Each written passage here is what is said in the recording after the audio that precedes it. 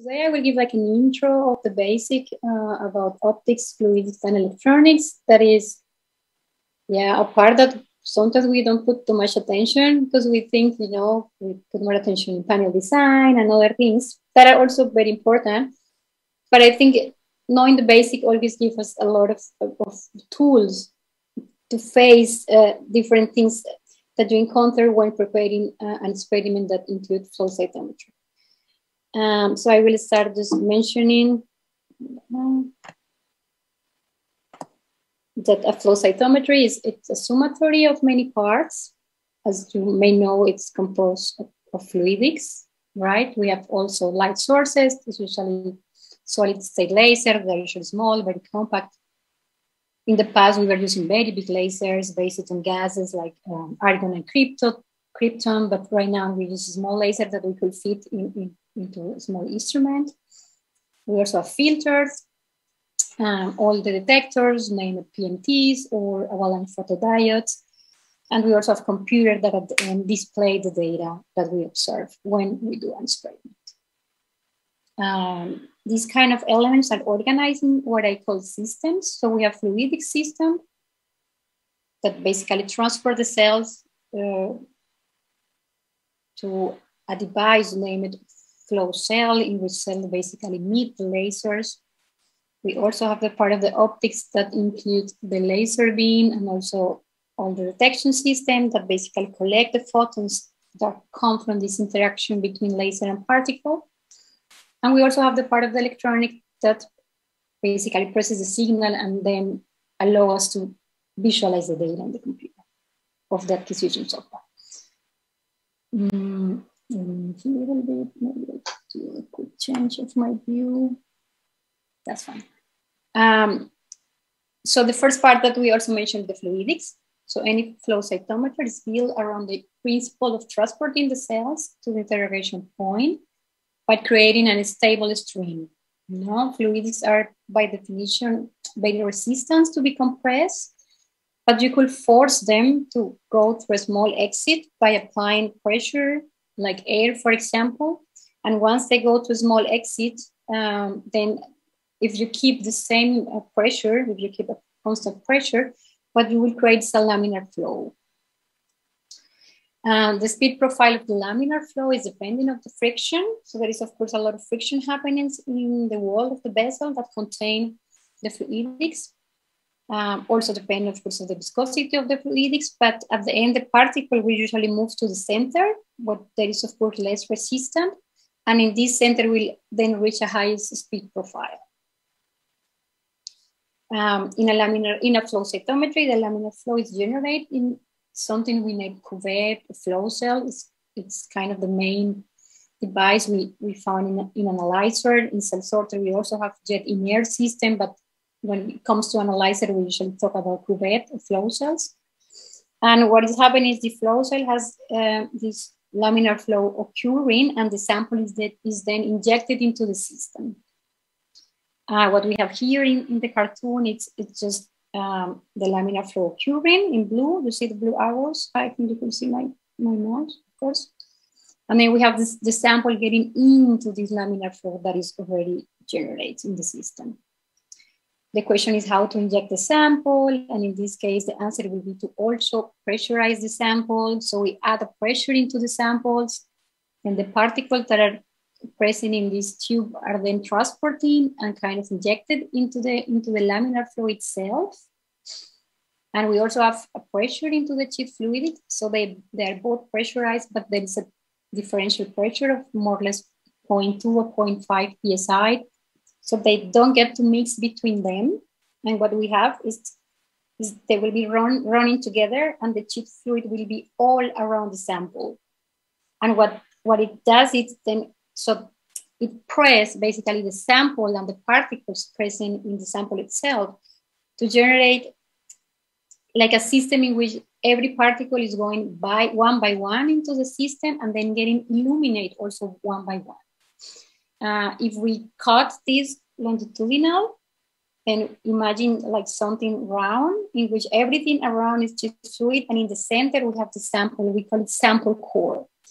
And this is something very important when you have the option to push a bit the amount of sample that you put into the system. I don't know if you have, I'm thinking about a Forteza in which you have low, medium, and high. No, and sometimes people push very, you push high because you want to process sample very quick. Sometimes you need to, I don't know, acquire 1 million of cells for the phenotypic characterization of this very rare population. So what you want to push is a lot of sample.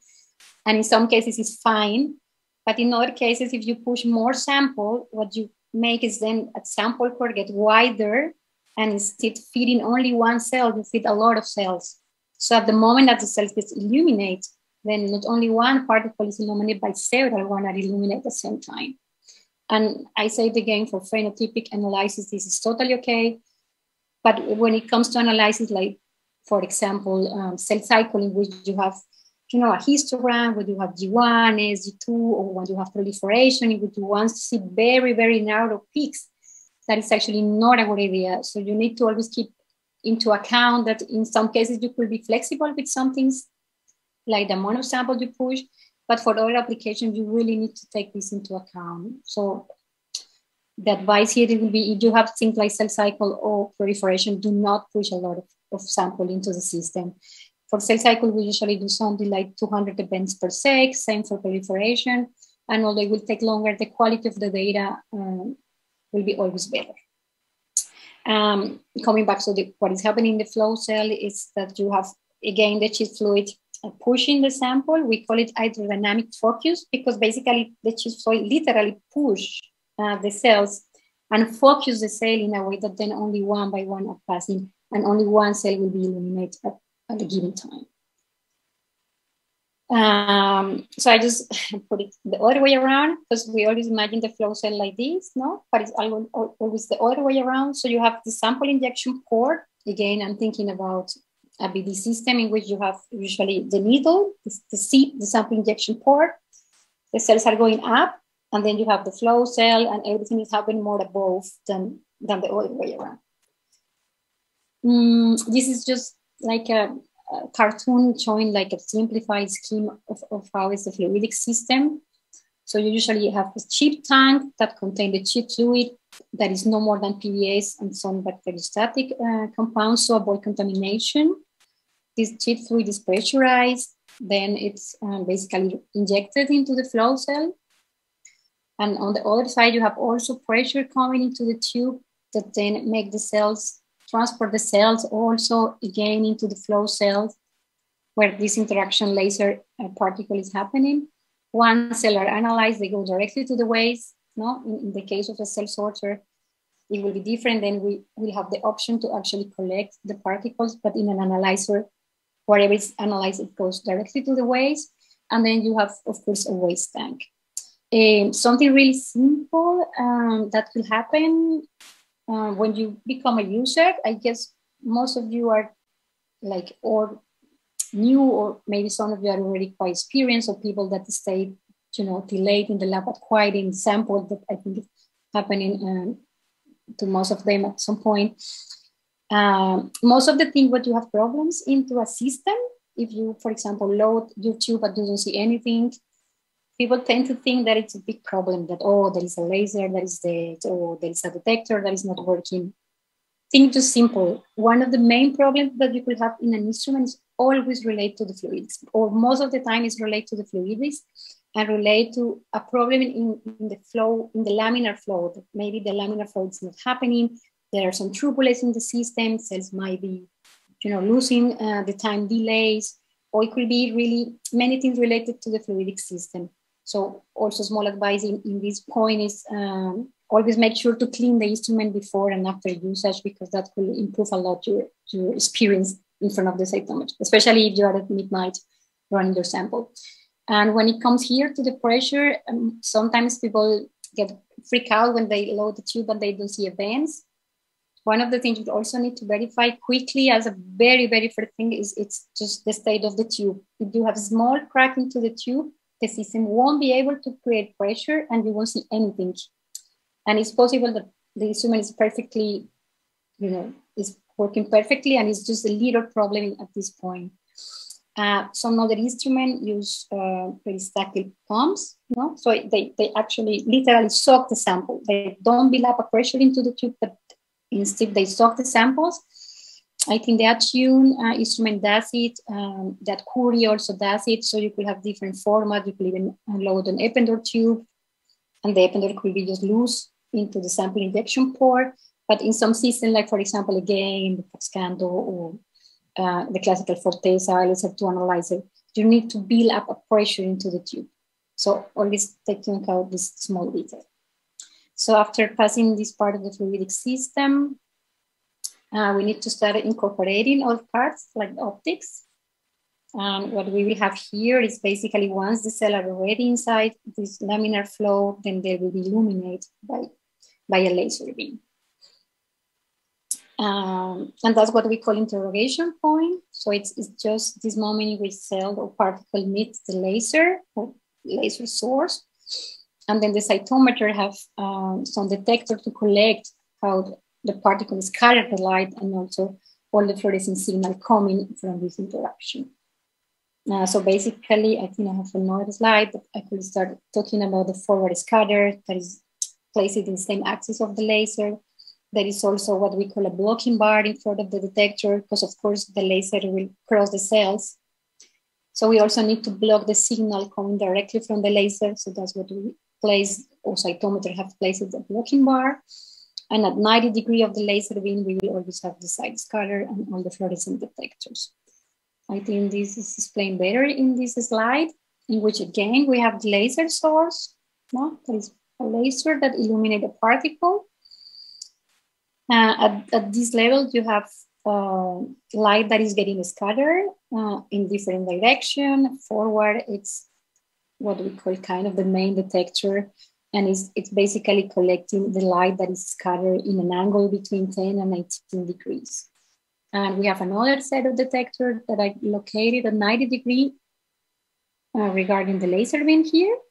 And this is the one that is collecting the side scatter and also all the fluorescent signals. So at this point of the interaction, what we will have is light getting scattered, and also if the sample have fluorescent itself, we will have a lot of cycle of fluorescence or excitation emission that will happen in this moment. These first two signals, I have to say, forward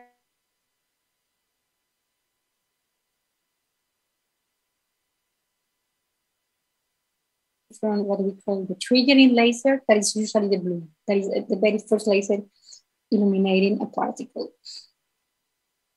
Now, as we go a bit more into the notion of what information could we get out of the forward and the side scatter signal. By definition, forward scatter measures the light that is scattered by the particles, and it has to do also with the size of the particle. No, that's what we have learned in every flow cytometry course. Forward is always related to the size, and the side scatter that is collected at 90 degrees have to do always with the complexity of the granularity of the particle. This is, of course, again, the first two parameters that we display when we start an acquisition into cytometer. Now we usually have forward scatter, we have side scatter in linear scale, we have some debris that is usually localized below 50. We play with the gains now of the detector to have the cells in a position where we could do a gate and pre-select this first population to do further analysis. And what we see here, that's kind of the question that we always have, why we don't take right away these guys. With experience, you will see that if you add a viability dye, what you will see is that usually the cells that are located in this region of the dot plot are apoptotic cells. So you could immediately start pre-selecting live cells just by gating. Of course, forward and side scatter does not release you of the use of a viability dye. Please always use them because dead cells could also be located inside this gate. A bit more about forward and side. Forward is not only influenced by the size of the particle, and side scatter is not always totally related to the complexity of the particle. I think this idea came early in the earliest time when we were using cytometry to characterize cells in the blood, right? because if you think about it, it just fits perfect in the blood, no? So you have, this is a profile of blood cells without any kind of antibody. They are just kind of grouped or localized into the dot plot by the feature of the forward and side scattered signals. And if you see here, you have the lymphocytes that are actually monoclonal cells, only one nuclei, very small ones. So they are low in side scatter and also low in forward. Then you have the monocytes that are actually bigger in size than the lymphocyte and a bit more complex. And then what you have here usually are the granulocytes, or sometimes also mast cells, that are the kind of the champions of forward and side signals, especially side scatter, since they're polymorphonuclear, right? They have several nuclei, and they are extremely complex when it comes to intracellular content. So they have primary, secondary, tertiary granule proteins that make them really complex when it comes to its composition. It's just something to keep in mind. You could also have, for example, beads that are really small in size, but they are located, see here, with very high forward. And it's nothing related to the size, but it's more related to the density of the particle that then will scatter light in total different patterns. I will continue now with the part of the optics. So of course, the cytometer will collect this signal that are scattered by a particle. Particle with no fluorescence will always scatter light and give us a forward and side scatter signal. But beside that, flow cytometer could also detect fluorescent signal, and this is again happening by this cycle of excitation emission that are happening in this interaction between the particle and the laser. So besides collecting forward and side and fluorescent, the cytometer is able to section the light in different parts of the spectrum. I'll just put a very simple cartoon of the different section of the light that will be separated in a cytometer.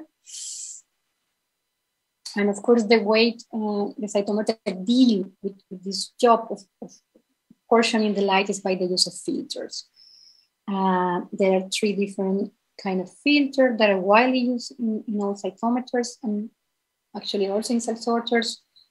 One are the short pass filters that basically select the light below a value of the filter. No, in this case, only wherever is below 500 nanometers will pass the filter. We have a band pass that basically filter or just allow the passage of a section of the light. In this case, this will be around 500 wavelength. And we have long passes that then just allow the passage of the light that is above this value, that is in this case 500. Cytometers are able to measure multiple sections of light in a simultaneous manner. So if we have, for example, the emission of a particle, what we could usually have in a cytometer is different set of filters organized to then collect this, to filter and collect the light, or to kind of address this light to a given detector. By the way, I have to say now, before I forgot, that detectors are usually, I mean, they could not decide anything about what they measure, right? They are just sensing photons arriving all the time. And what is actually deciding the kind of light that is measured by a given detector is the filter that is in most of the cases positioned in front of the detector. So what we have here is the light coming. We have a long pass of 550 that will allow the passage of the light above 550. And then this light will then encounter a band pass, and then we'll decide, okay, the only light passing through this filter is around, that will be, so if you divide this 42 into, then you will have 21. And then you subtract this 21 out of this value, you subtract and also put it on top. So you will have something like 570 to 595. And then this light will pass the band pass, and then we reach the detector. And in a simultaneous manner, the light that is below 550 will then encounter another band pass. This one is a very narrow one, 510-20, that will give light between 5 and 530 nanometer. And this light will be then filtered and reach this detector.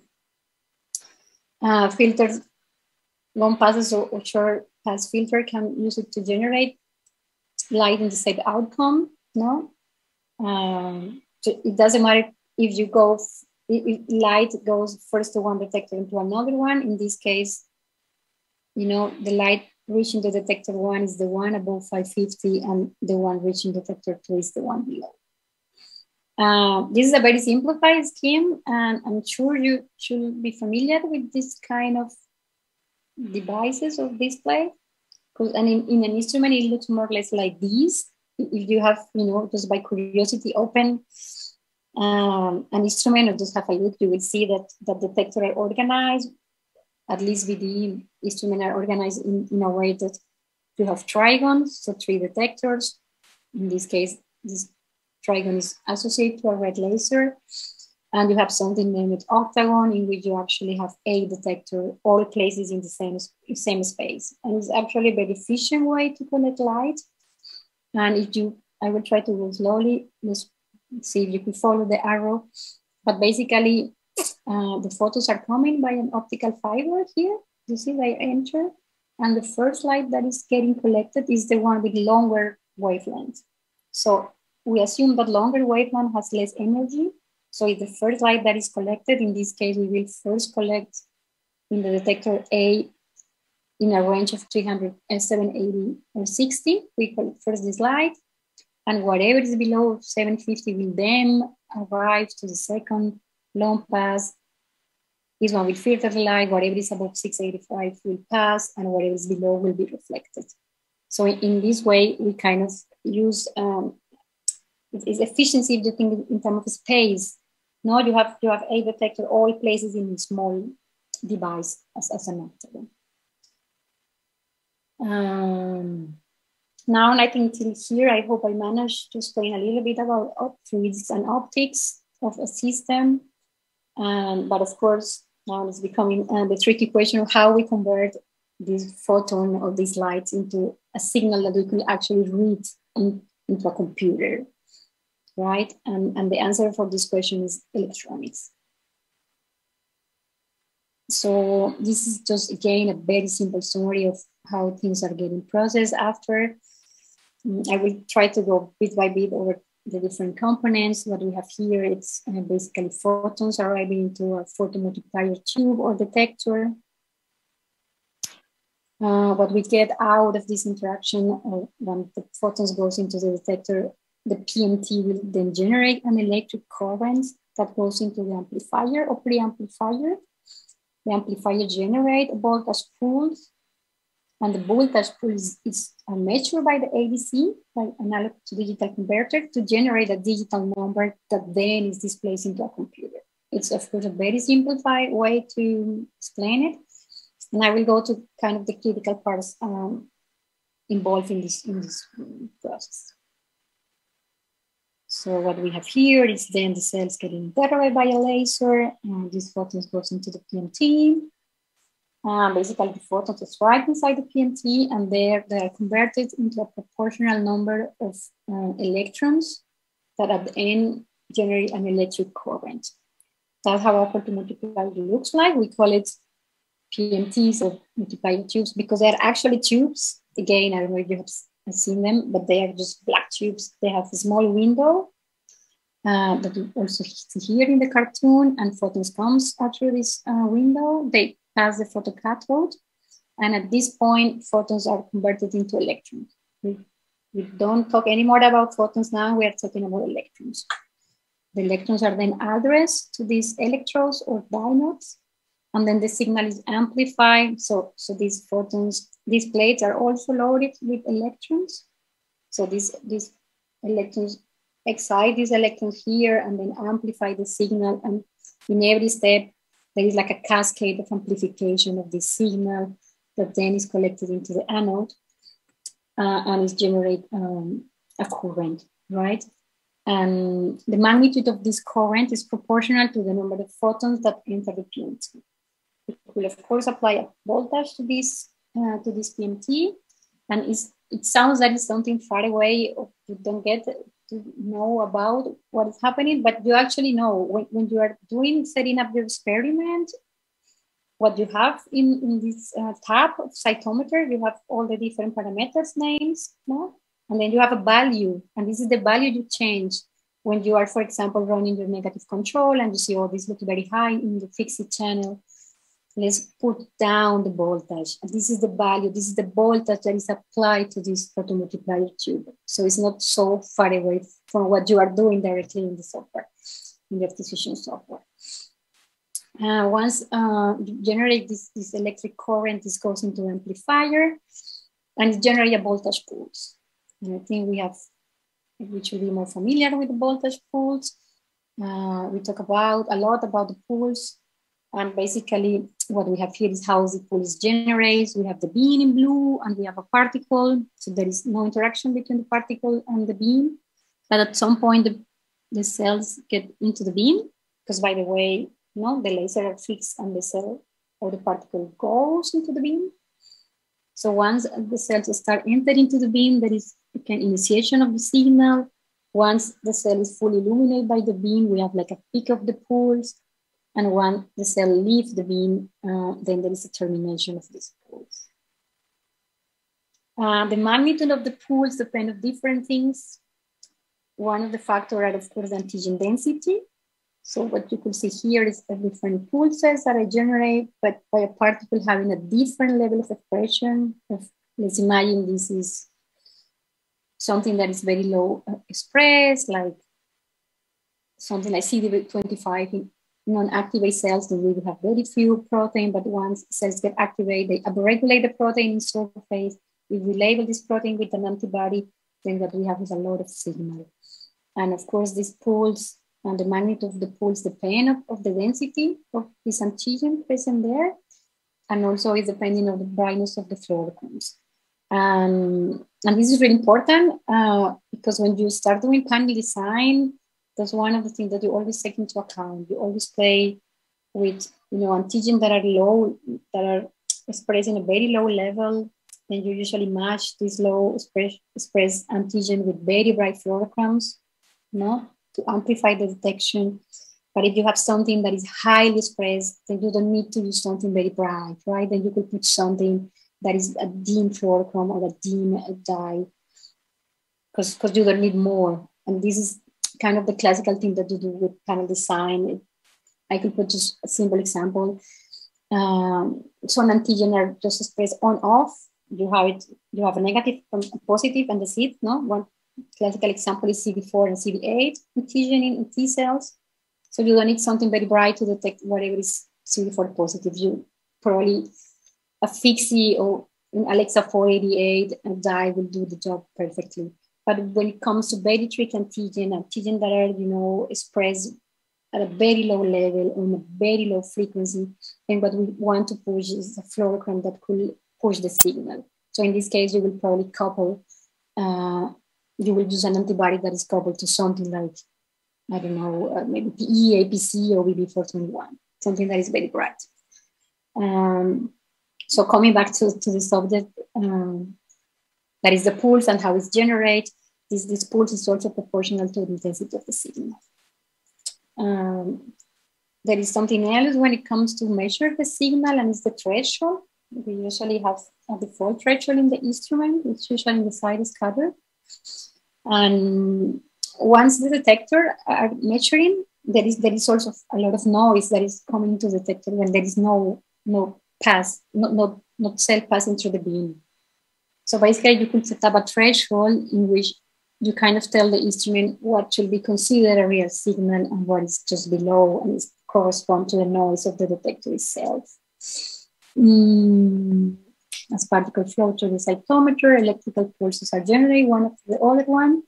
And to avoid this background of noise, you will apply a threshold to blind the instrument against this sample relate or instrument caused noise that we call electronic noise. So in this case, you have to be very careful not to set up a very high threshold, because whatever is below this threshold won't be seen by the instrument. So it won't be seen by the instrument, it won't be recorded. So it won't be appear there. And it's also happening when you do, for example, cell sorting. When people, for example, label blood cells, usually we put CD45, that is an antigen expressed in all hematopoietic cells. So we usually have some debris from erythrocytes, even if we do lysis of the red blood cells. what we usually put is we put the CD45 and we try to do a threshold based in this CD45 to then avoid this noise into the instrument. Then we could only focus the analysis on the CD45 positive cells. And for serotonin, it's a bit more tricky. For analysis, it is not. If you cut very high, then you don't get to record any noise into your data.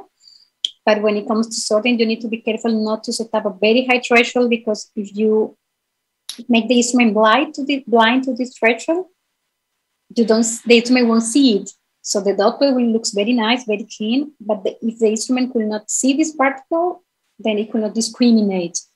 So you will probably sort, your cells with a lot of debris of oil contaminants. So you have to be very careful when it comes to establishing a threshold, if it is for flow cytometry, flow cytometric analysis, or when it comes to cell sorting.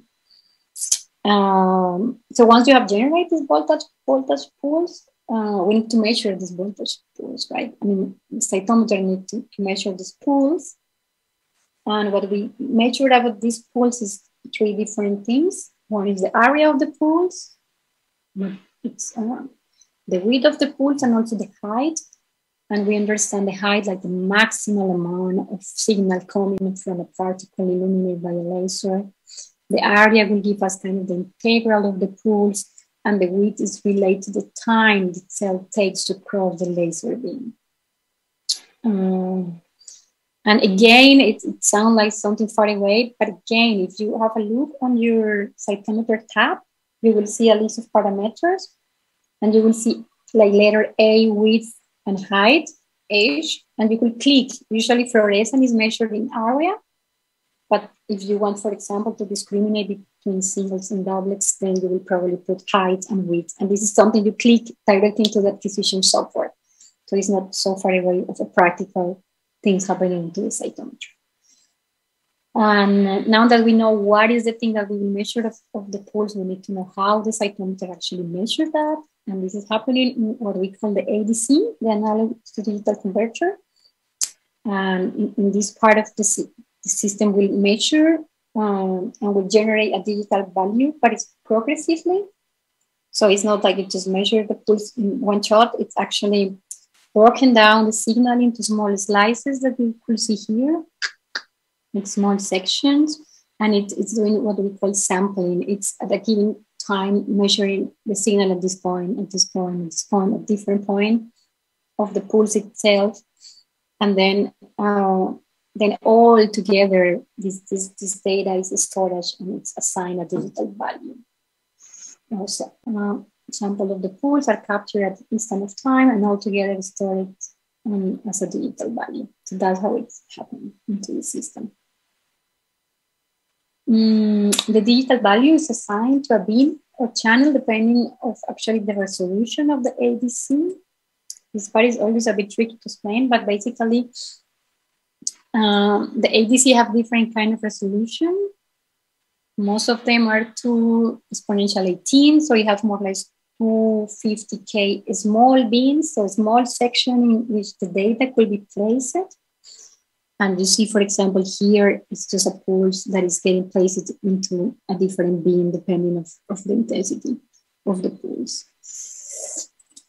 Beams are just levels in which the data can be placed into.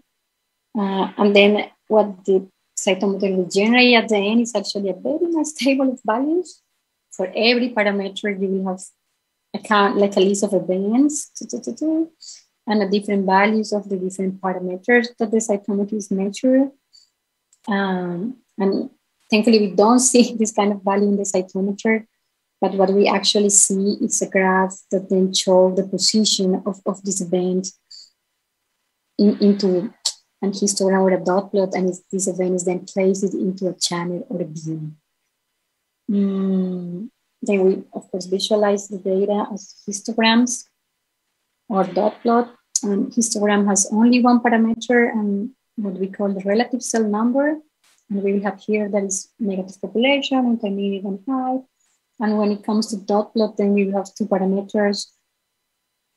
One here, in this case, PE and FIXI. And if we divide these in quadrants, then we will see that in this region, we have cells that do not express any of the 3 fluorograms.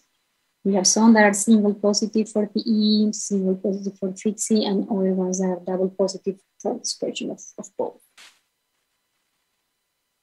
I hope till here I kind of managed to explain the full process of this electronic part.